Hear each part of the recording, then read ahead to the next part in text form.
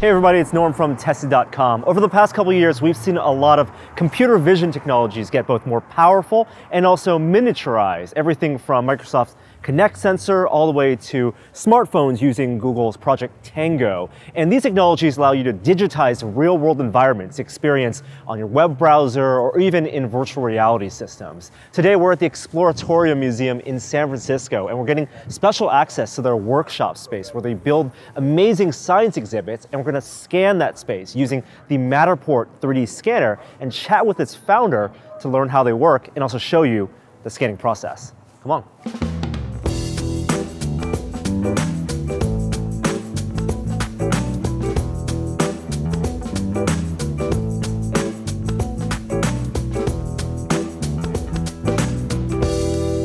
Hey Matt. Hi. Great to meet you. So this is Matt Bell, you're the founder of Matterport, and you guys make an interesting technology for room scanning.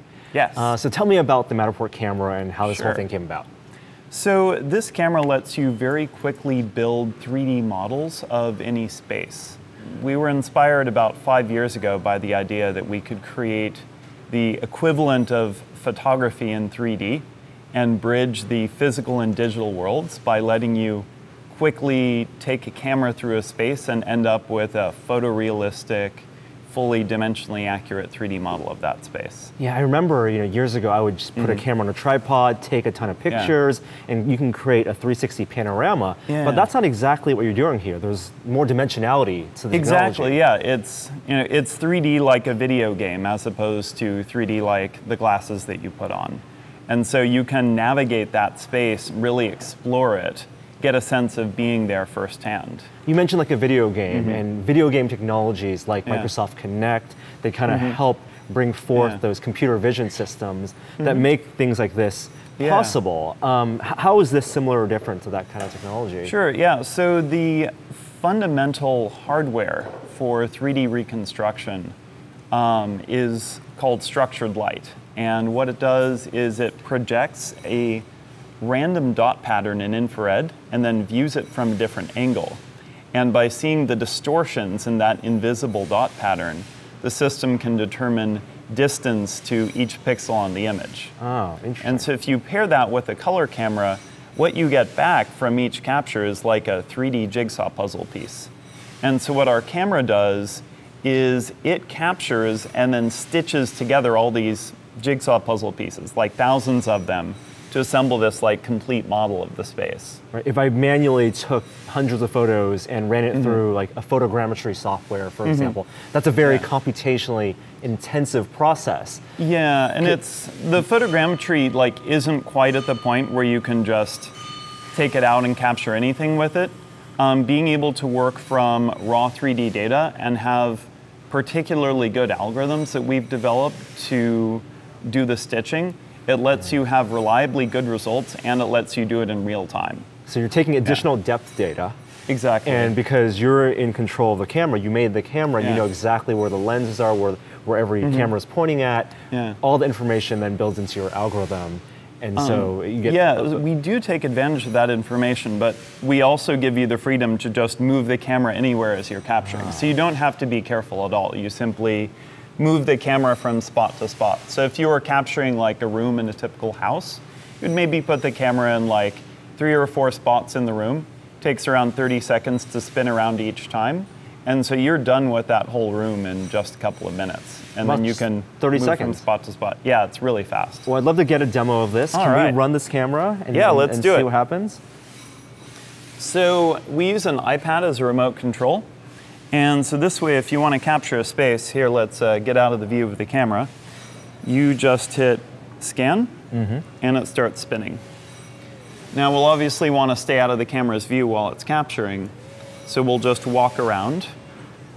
And in this camera itself, it's not just one camera sensor and one lens. What is the setup you guys That's have? correct. So it's 3 depth sensors and 3 color sensors. So it's getting a really broad field of view up and down of the entire space.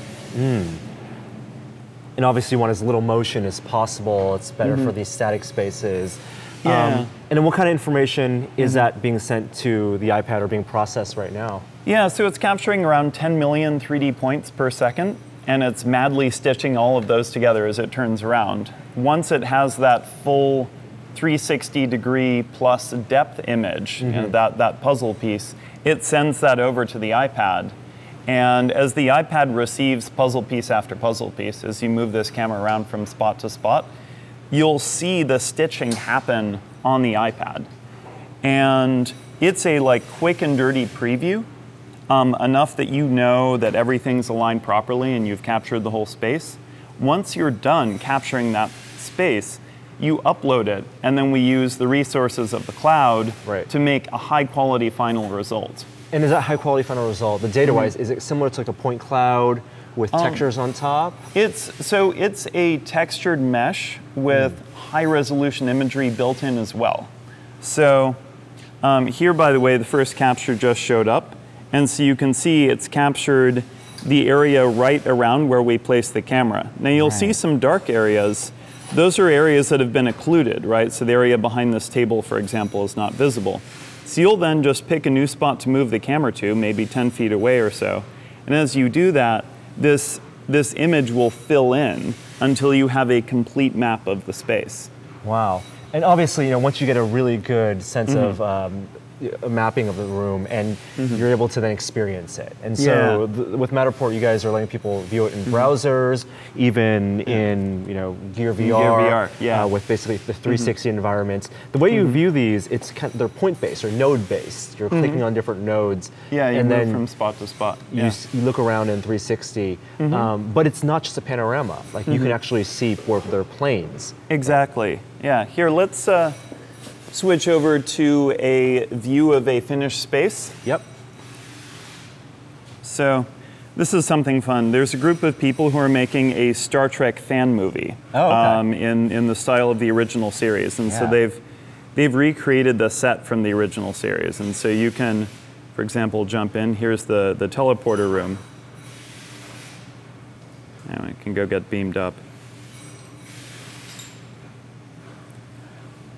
Right, and at each of these nodes, you can configure different actions where the other nodes are, where the information panels come up, on-screen overlays.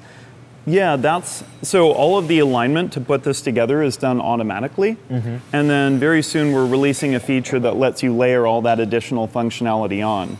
So you can create a rich experience inside this this replica of a physical space. You know, I might look at this and it kind of evokes like Google Street View, where they have their cars drive around, they're scanning, and you have the nodes, but something like Google Street View as an offers the option to jump out and see a model. Right.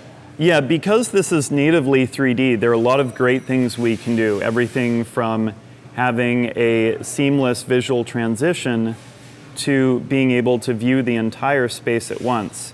You can even jump to a floor plan view and get the classic direct on-top overlay of everything.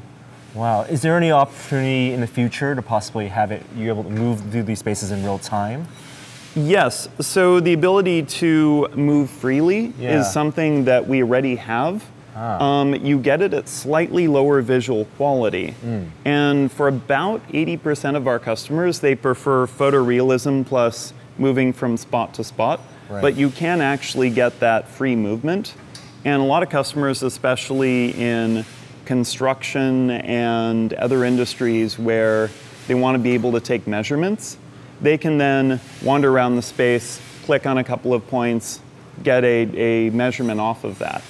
And so it also has value as an export asset. So for example, if you're making a movie or a video game level, you can grab that 3D data, bring it into a tool like Maya or 3ds Max, and then use that as a stencil for creating content. You mentioned construction, you mentioned video game design. Seems to be a lot of opportunities to use technologies like this, like mapping. You know, obviously real estate, which is a big customer base for you guys.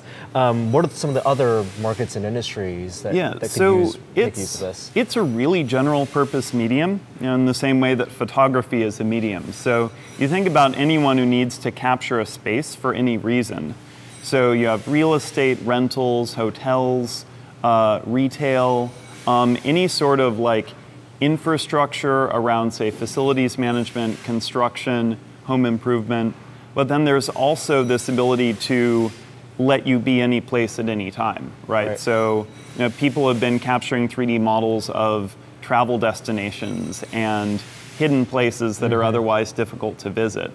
And so there's a lot of content that's either educational or just plain interesting that our technology has been able to bring online. And obviously, the virtual reality, a huge thing for us and our audience, and people are excited to explore spaces, both in kind of 360 experiences, but also real-time room scale experiences. Is that something you guys are also looking forward to? Yeah, so we had one of the first apps on the Gear VR App Store, and the user experience there has been fantastic. I mean, once you put on the VR goggles, as you know, you are literally immersed in the space, and you get that visceral sense of being there.